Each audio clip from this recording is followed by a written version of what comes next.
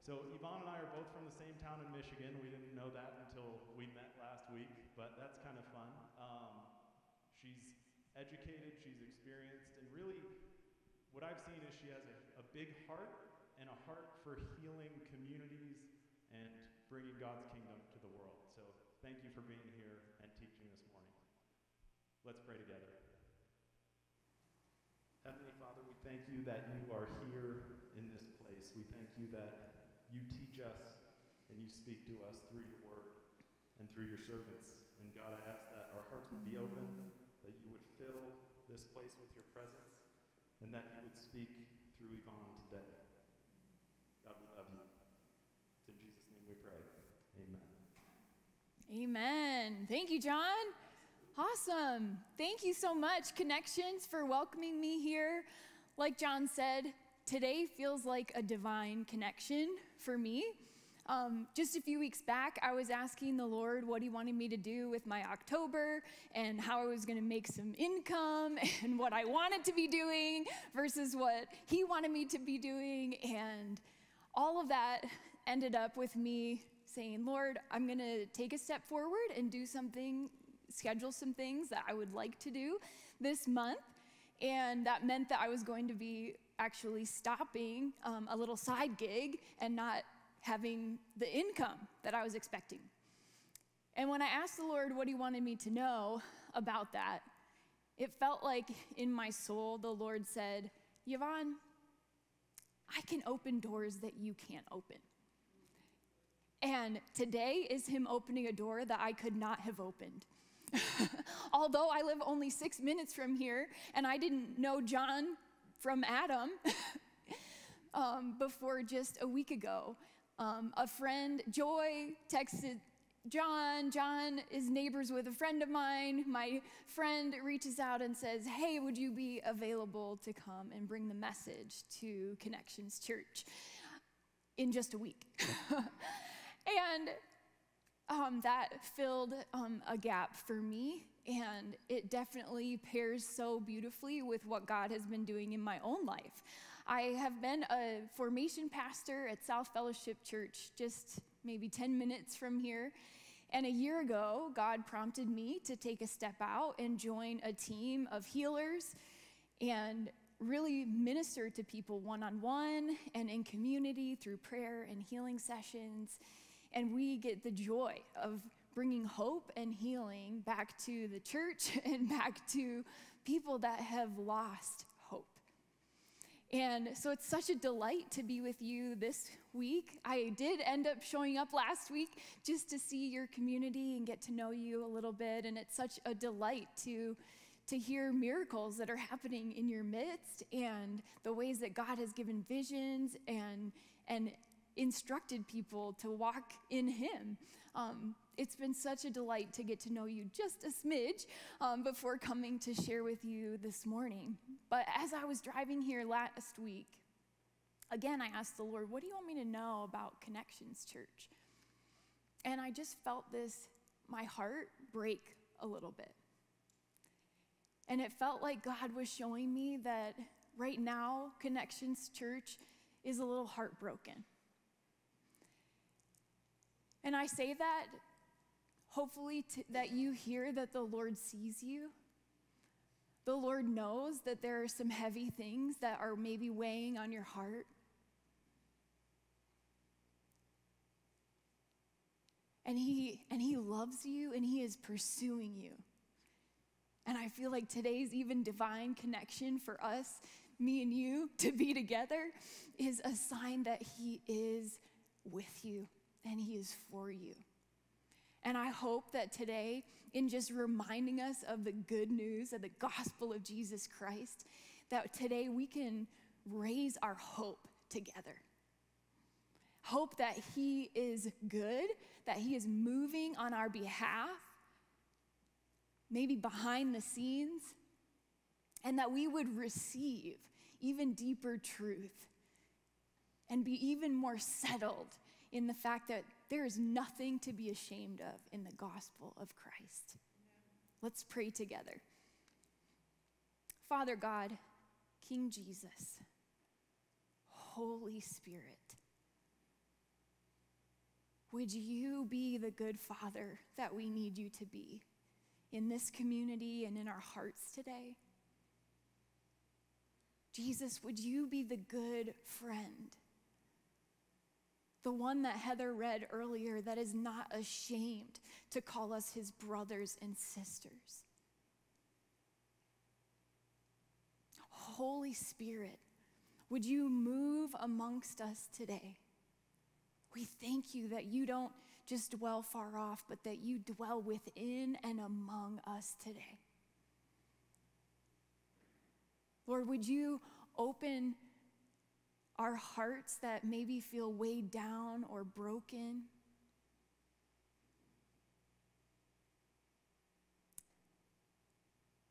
So that we can more fully receive your truth and be strengthened in our faith today.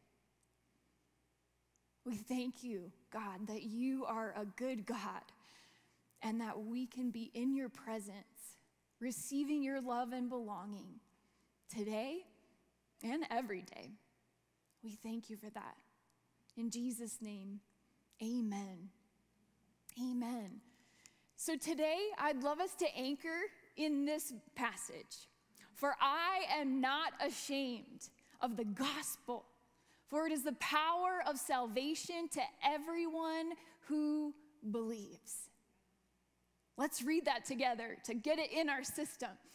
For I am not ashamed of the gospel, for it is the power of salvation to everyone who believes. For I'm not ashamed of the gospel, for it is the power of salvation to everyone who believes. When I read this, I feel like there's a glaring question.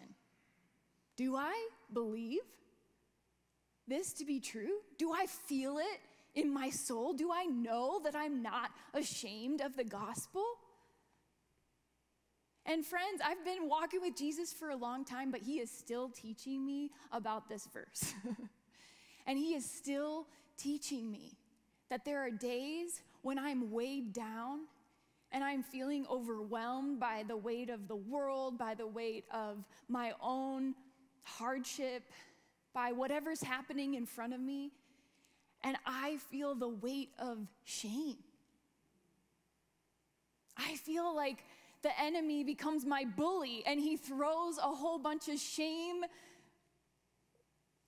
arrows at me, grenades that want to destroy who I am, that say, gosh, you're not enough. The problem must be you, Yvonne. Gosh, that happened again? You must have something wrong with you. And I wonder if you guys resonate with that, especially when life gets hard or when our hearts get broken. It's so easy for us to not hold up a shield of faith and to extinguish the arrows of the enemy, but to let that faith come down and to let those arrows in and they get stuck when we're vulnerable. And when I look at this verse, I think, gosh, I want that to be my story. I want that to be my everyday where I stand up and say, I am not ashamed. This is good news, and I walk a good story. And I'm excited that the enemy's arrows can't even get to me. But sometimes it feels like it's more aspirational than functional. Do you get me? Do you feel that way too?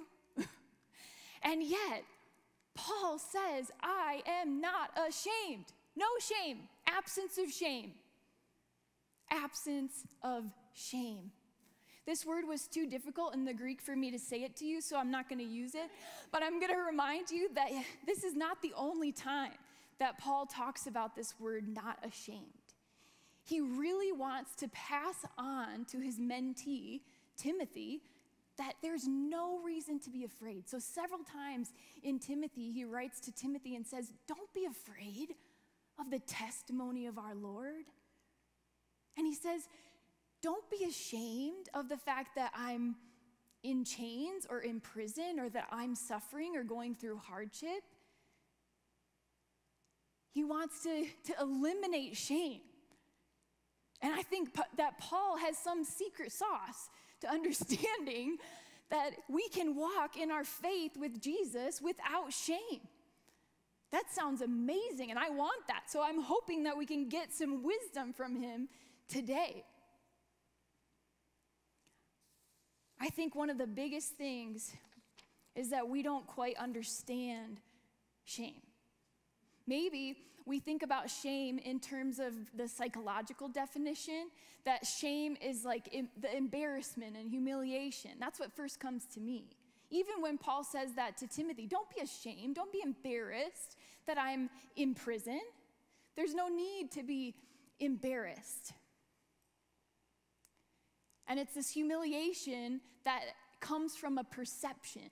We perceive that other people have thoughts about us, that they have thought that our behavior or our being is dishonorable, immoral, or improper.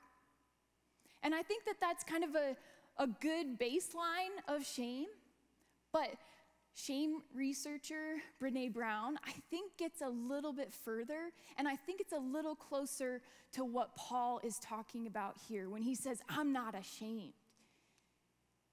Shame is an intensely painful feeling and experience, and it's from that perception. Perceptions turn to beliefs, and it's believing that we're flawed. And out of that place of being flawed, we are unworthy of love and belonging. So not only is it just that I feel some embarrassment, or maybe my body starts to be like, ooh, what do they think of me, right? It's that actually, no, I'm starting to, when those arrows come in from the enemy, it's not just someone's perception of me, it's that something's wrong with me, that I'm bad, that I'm flawed, that I don't deserve to be received with love and belonging. And so that's what the enemy wants to do to you when you are vulnerable. He wants to say that you are wrong, that you are bad, that something's defective in you. And he gets at that point of identity. But friends, if you are feeling that, you are not alone. Because this is the whole story of the whole scriptures. It starts way back in the beginning with Adam and his wife, who were naked, completely exposed, completely who they are, and they felt no shame. Free. Wouldn't that be lovely? But, right, we know how the story goes. Sometime later, right, they disobey God, and then they realize, they look down and they say, like, I'm vulnerable, I'm naked. And so, I got to cover. Whoops, didn't mean to do that. They cover themselves, and they hide from God.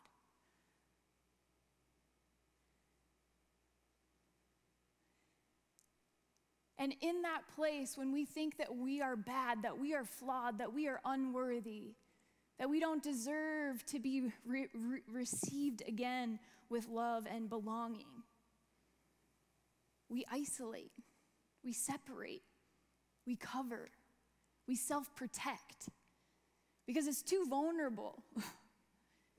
And in that place, the enemy only pummels us all the more with more messages that, gosh, I don't deserve to be loved again. And it's this part of God's story that he says, where are you?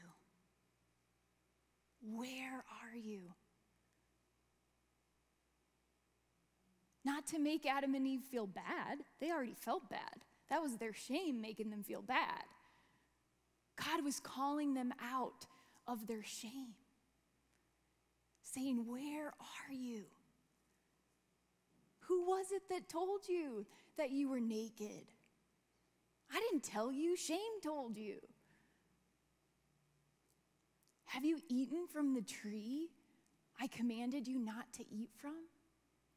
And in God's gentleness, even Paul, in this very book of Romans that he writes to the Christians who were persecuted, he tells them that it's actually God's kindness that leads us to turn back to him. And it's this kindness that exposes what's true, exposes that the behavior of Adam and Eve was wrong. They did disobey. And there was appropriate guilt. But what was not appropriate was their shame. That they couldn't be loved, they couldn't be received from God. And so after Adam and Eve eats this forbidden fruit, instead they start to think these thoughts of shame. They think, gosh, God's created us to be like him, and instead of being like him, I'm like this serpent. I'm like the animal. And I'm afraid, and I'm in trouble, and I must be bad, and I must be unworthy of connecting with God.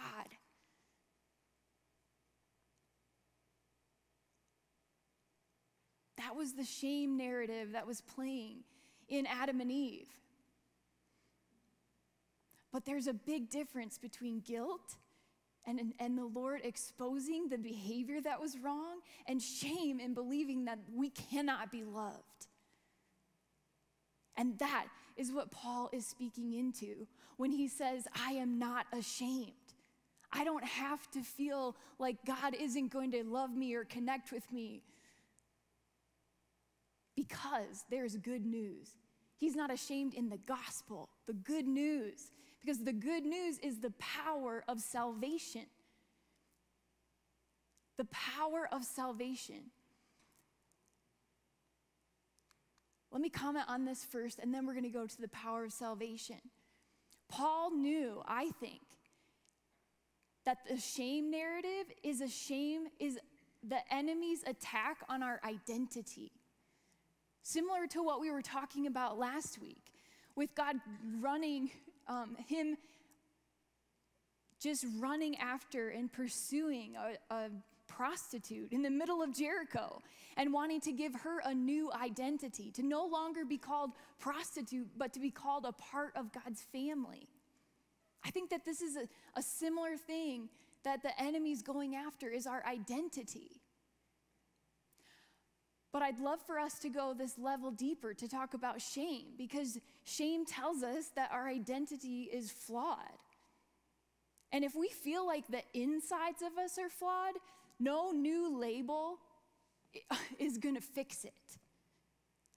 So I wanted to tell you a story, because in my family, we, first of all, love when people get married. We also love to tease them, and so we love to play pranks.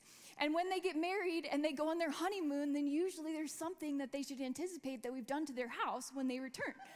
And one of the things that we would do is that we would take off the labels off of their canned goods so that they had no idea what was inside of it. And we never put new labels on it, but just by putting a new label on the outside of a can doesn't change the inside of the can, right?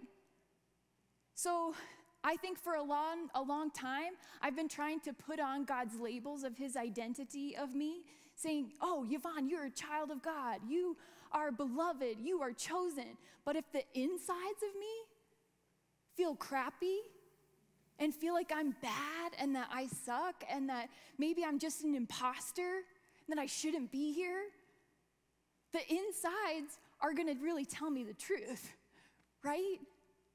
And so in order for this to work, it has to be a transformation. It's not just the outside being changed, it's the inside being changed.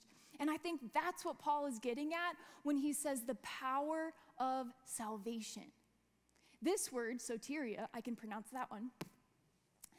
This one, when I was looking at all the different ways that Paul uses this word salvation, one of them caught my eye. And the way that he uses salvation is later in Acts when he's out and shipwrecked and they're not eating any food. And he says that they need to go and eat meat in order that they would be saved. In the context of their bodies, they're going to need nutrients and substance inside in order that they can be rejuvenated and have the energy to keep living. So this word of salvation, even Paul uses it in the context of refilling after a long time of not eating, which I think is actually pretty fascinating when it comes to Paul's story of transformation. The reason that Paul can say, I'm not ashamed of the gospel of Jesus Christ, for it's the power of salvation for everyone who believes, is because he lived it. We know his past, right? We know that he used to be Saul, the one that was trying to be the best Jew he could possibly be, but in being the best, he was hurting a whole lot of people. And he was hurting God.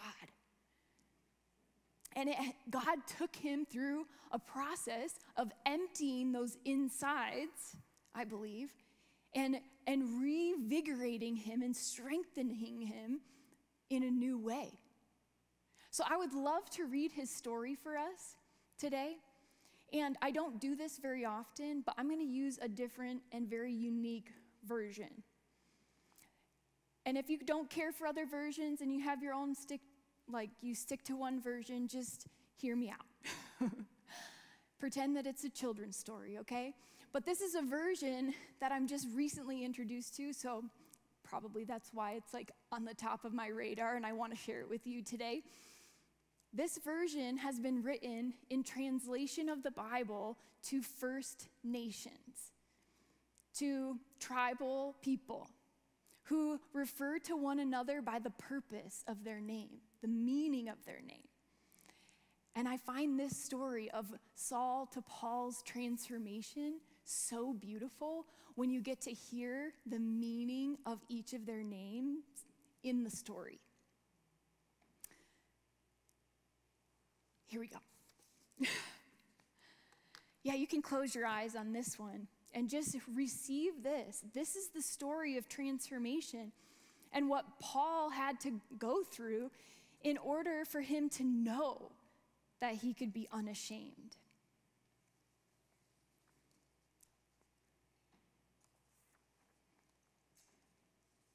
Saul, the man who questions, was on a rampage, breathing threats and murder against the followers of the honored chief Creator sets free. His name's Jesus. He went to the chief holy man and asked for the written documents to give the tribal leaders houses in the village of Silent Weaver. This would permit him to take any of the followers of the way, the men and women, and bind them in chains and make them and take them to the village of peace. So on his way to Silent Weaver, just as he came near the village, without a warning, a light from the spirit world above shone down all around him, and he fell down to the ground. And he heard a voice speaking. Man who questions, the voice called out his name twice. Why are you pursuing and mistreating me? Man who questions trembled with fear at the sound of the voice that was coming from the blinding light. Honored one, he asked, who are you? I am Creator sets free, the voice answered. The one you are pursuing and mistreating. Now stand to your feet and go to the village. There you will be told what you must do.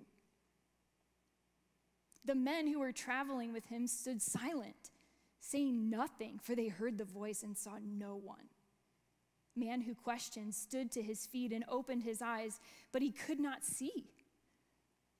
The ones who were with him took him by the hand and guided him into the village of Silent Weaver.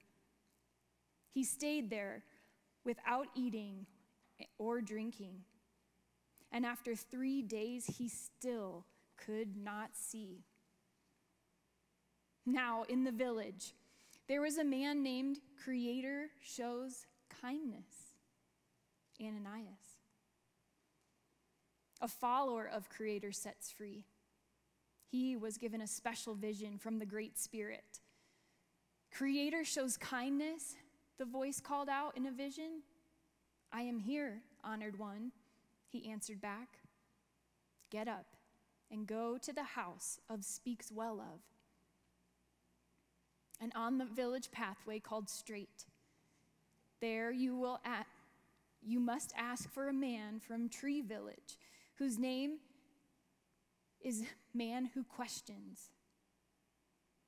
He is praying right now, and in a vision, he has seen a man with your name come to him and lay hands on him so that he might see again.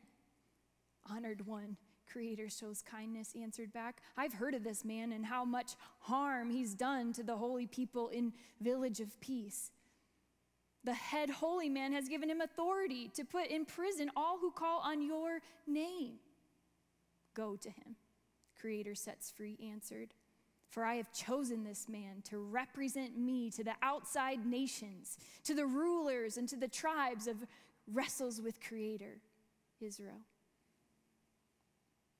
I will show him how much he must suffer in order to represent who I am. Creator Shows Kindness followed the guidance given to him in the vision and went to the house. And there he placed his hands on Man Who Questions. Man Who Questions, my brother. He asked him, Creator Sets Free, our honored chief, the one who appeared to you on the road, has sent me to you so that you may see again and be filled with his Holy Spirit. Right then, something like fish scales fell down from his eyes and he could see again. He stood up and went to participate in the purification ceremony. After that, he ate some food and his strength returned. He stayed in the village of Silent Weaver for a few days with some followers of Creator Set Free. And right away, he went to the local gathering houses and began to tell them that Creator Sets Free is the Son of the Great Spirit. And all who heard them could not believe their ears. Thanks be to God. This beautiful story of Saul's transformation.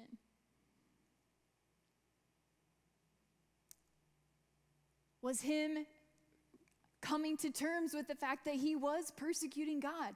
He was guilty on all accounts of hurting God. And God sent him through a process. And I'm going to be really curious when I meet Paul one day to ask him what he was praying about and what those 3 days were like when he was blind. Because I think that the Lord, physically he was fasting. He wasn't eating anything. He was getting everything out inside in order that then God could even use community to come around him and show him that he had no need to be ashamed. Imagine the very person that the type of person that you've been murdering and killing is now coming to lay hands on you and reconcile and say, you, Saul, we know you're the one who questions. We know you're the one who's trying to be the best Jewish leader that you possibly can be, and you're doing it for God. But we know that you've got it wrong, and that we want to welcome you with love and belonging into the way of Jesus. And that's the same thing. That's the same good news and the power of salvation, that restorative power when we lay down our shame. And so I think it would be really great to enter into a prayer practice right now. To just let the Lord expose anything that's inside in order that it can be removed and that you can be refilled with the truth of who you really are, of who God really says that you are. So if you wouldn't mind, just close your eyes. And imagine yourself in this story. Imagine yourself walking down a path.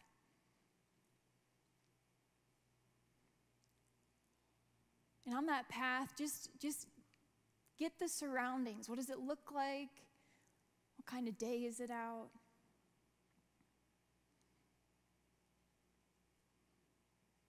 And as you're walking this path, what are the things that you're saying about yourself? Any ways that you're believing that you are flawed or unworthy, that you don't belong, that what you've done says that you're bad?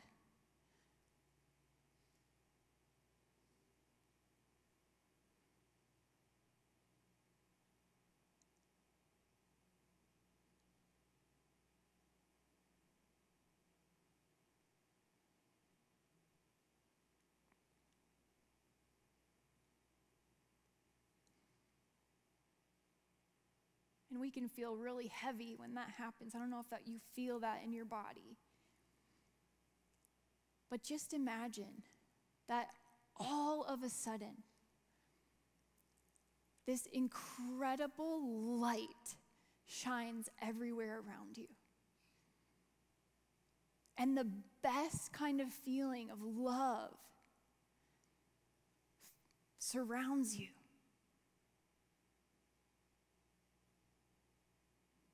You are seen, you are loved, you are known.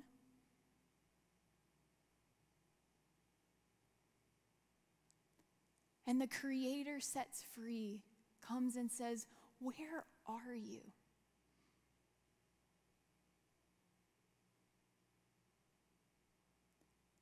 Creator sets free says, "What are you telling yourself about who you are?"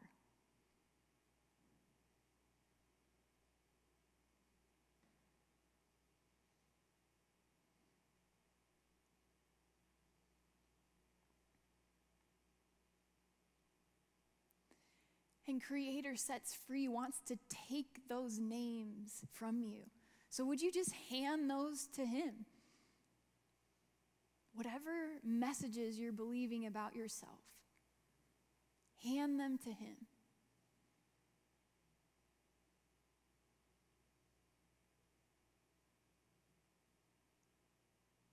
I'm unloved. I don't deserve your grace. I'm unworthy.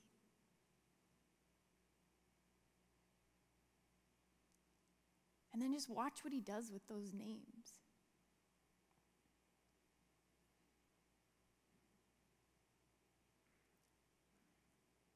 He knows, He sees, but that has not changed His love over you. So let yourself feel what love feels like. Maybe it feels like an embrace. Maybe it feels like a shoulder to cry on. Maybe it feels like Him lifting your head.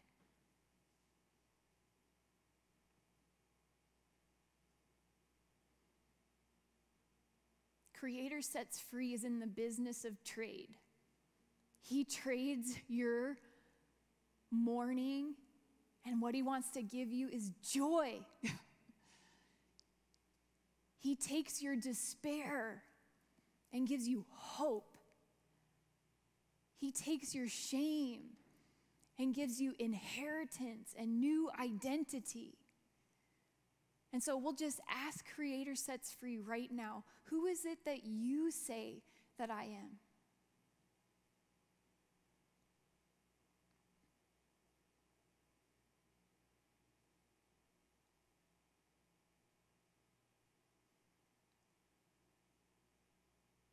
Beloved, redeemed, new, delighted in. And feel what that feels like in your system. It's like eating a new meal after you've fasted for a long time. Like, that's salvation. That is what he offers you. And this is the power to transform us if we feed and we feast on that.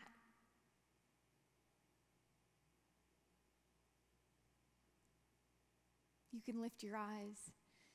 Thank you, Lord, so much for what you've done for us, for who you tell us that we are. Friends, that's the power of salvation for all who believe. And it's that easy. We get to lay down our shame, and we get to take up these nutrients that restores us, that makes us able to be replenished and able to enter this world and able to say, for I am not ashamed of the gospel. For it is the power of God, because I know it in my soul, I know it in my bones, I know it in my own transformation. And that's the kind of transformation that we have to know in our souls in order to be just as confident to say that we're not ashamed.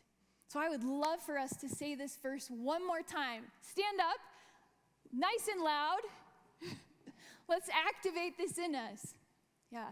For I am not ashamed of the gospel, for it is the power of salvation to everyone who believes. Amen? Amen. Amen. Thank you, Lord, so much for everything that you've done for us, for all the ways that you restore what the locusts have eaten, what you renew what was dead in us. And Lord, would you continue that process in me, and would you continue that process through all of my friends here, that you would renew them in the good news, that you would keep exposing their shame, not to harm them, but to free them.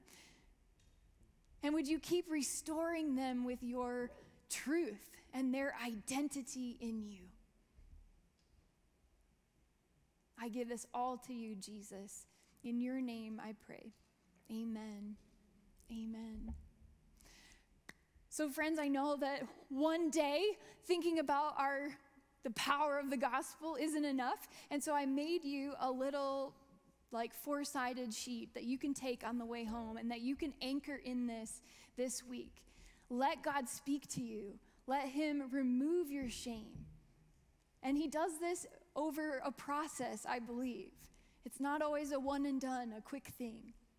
But also my email address is at the bottom of that piece of paper. And if you need someone to sit with you and pray with you, you can reach out to me and we can schedule a time to just listen to the Lord or to look at that shame together. I know that in my own life, it is taking community that comes alongside of me that says, you are loved, you do belong. Like the Ananias in Paul's story, that we need other people to show us that we are not ashamed because we are welcomed into God's kingdom. Let's worship.